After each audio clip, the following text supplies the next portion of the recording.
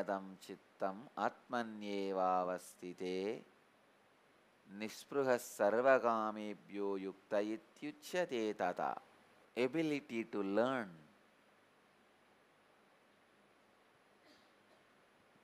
to identify the gap between two thoughts,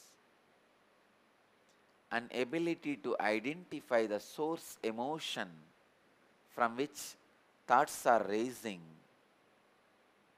will make your chitta vinyata, means your mind disciplined. You will learn the discipline of the mind and you will be free from greed and fear. Then you are centered in yoga. You are centered in truth. I used to do this when I was in Ramakrishna Mission in Mylapore Math. Early morning the milkman will come with cows. The rule in the ashram is the fresh milk has to be offered to Ramakrishna. Ramakrishna used to be very particular that no water or anything is added into the milk. He loves the Bengali sweets. So the fresh milk has to be taken and they will make payasam, porridge out of that fresh milk and some milk sweets for him and offer. Still, many of the Ramakrishna Maths keep that tradition. Cow has to come to the ashram near the temple. If they have their own cows, great, they will bring it from the ashram near the temple and milk and directly take it to the temple shrine. Even if they don't have cows, the milkman has to bring the cow from his house. They will not accept the milk got from the cows in the house itself. No. The cow has to come. They will bring in Chennai city, Mylapore, almost 1 kilometer. The milkman, every day morning and evening, he will come with 10 cows. Holding those 10 cows, he will come from the house to the mud behind the temple. I was serving as a kitchen bandari and shrine bandari, means the in charge of kitchen and shrine. So morning I will sit when the milkman brings his cows and starts milking. It will be almost 1 hour process. I am such an active guy, 1 hour sitting silently is a big job. And I can't meditate also because this fellow may put some water or he may not wash his hands. I have to be sitting with open eyes, with awareness what is going on. After 2-3 days I was wondering, what is this? It's like a punishment for me. Every day morning I have to sit almost 1 hour seeing this guy milking the cows. Then I started wondering why this is started.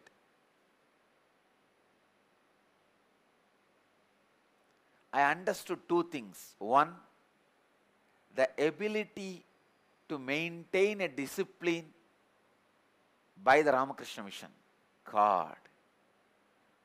Ramakrishna has left the body 100 years before.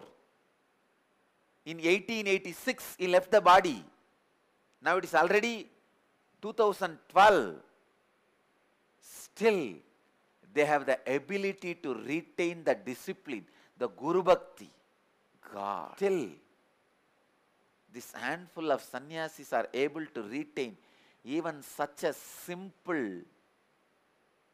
It is not that Ramakrishna gave an instruction. Hey, after my death, all my Ramakrishna Math ashrams should get the cow and the milkman and milk the milk in front of my shrine and cook and feed me. No, he has not made the rule. The love for the master. How much of discipline brings in your mind. Why? I have to sit there. I understood the other dimension. The indiscipline of this milkman.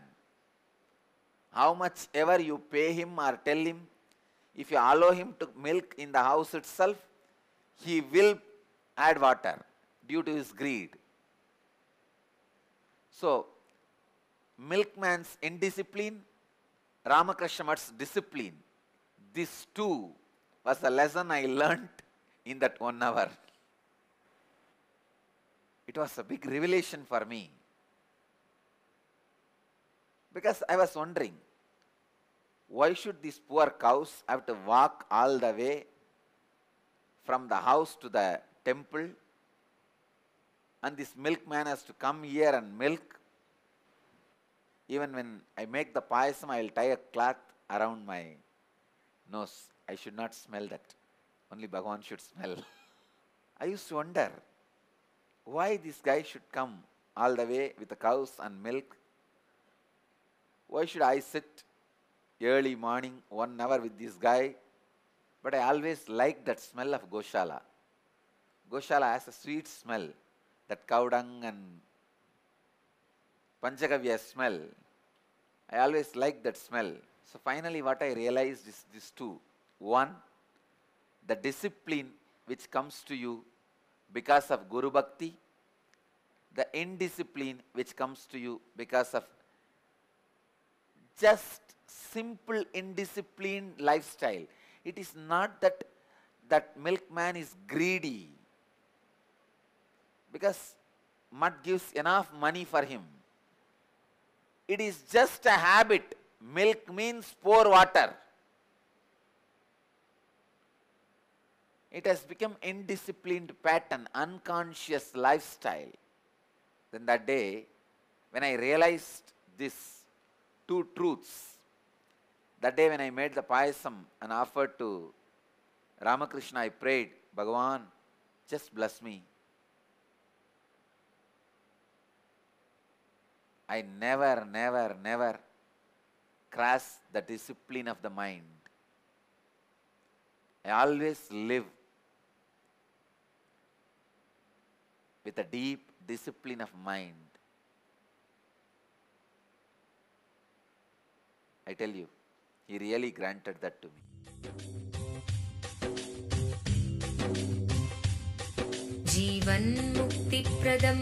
Paramahamsa Nithyananda, a rare living incarnation, is named among the world's 100 most spiritually influential personalities today. Paramahamsa Nithyananda has been placed alongside Dalai Lama, Nelson Mandela, Oprah Winfrey, Paulo Coelho and others by Mind, Body, Spirit, the world's top esoteric magazine from Watkins, London's oldest and largest bookstore. A yogi by birth, he has been expressing his power of enlightenment since birth. He has authored more than 500 books in Tamil and English. Translations of these books are available in 26 languages in Telugu, Kannada, Malayalam, Hindi, Sanskrit, Gujarati, Oriya, Bengali, Marathi, French, Malay, Polish, Portuguese, Italian, German, Danish, Spanish, Russian and Chinese. He is also an exemplary speaker with over 10,000 hours of profound life solutions through his discourses. Social services such as Annadan, free medical care, free educational services with ashrams, schools, temples, hospitals established in more than 140 places around the world, offering exceptional services. A powerful spiritual healer who has healed millions of people of diseases from migraine to cancer. A Kriya Yogi who has formulated Kriyas for physical health and mental well-being, benefiting thousands. A living master who offers practical solutions for our everyday problems. He is the founder and spiritual head of Nithyananda Dhyanapeetham, a spiritual powerhouse who has revived the sacred Vedic tradition by establishing Vedic temples in places like Los Angeles, San Jose, Seattle, Toronto, Ohio, Oklahoma, Phoenix, St. Louis, Malaysia, Brazil, Paris, Guadeloupe, Dallas, New York, New Jersey, Atlanta, Calgary, Vancouver, Singapore, and places in India like Bengaluru, Hyderabad, Tiruvannamalai. A spiritual guru for 10 million followers, an incarnation who transmits the highest spiritual energy through initiation, a contemporary yogi who has revived the Vedic science of yoga worldwide through thousands of yoga centers, an adept in Ashtamahasiddhis, mystical yogic powers, who has effortlessly awakened the Kundalini of thousands and graced them with spiritual powers, a dynamic young guru who is an inspiration for thousands of youngsters, India's most watched spiritual guru online, a beacon of spiritual light who has triumphed over the forces of religious terrorism and political persecution. Paramahamsa Nithyananda is an eternal Kalpataru, blessing the world with the boons of material abundance and spiritual enlightenment. He is the 293rd Pontiff of the world's most ancient Hindu organization, Madurai Adinam. Nithyanandaya swagatam Anandanubhavaswadam Sarvaroganivarakam Vande Papa Vinashaktam Nithyanandaya swagatam Nityamuktam Nirvikalpam Dhyanaloka Pradipakam Vande Shantamayam Bandham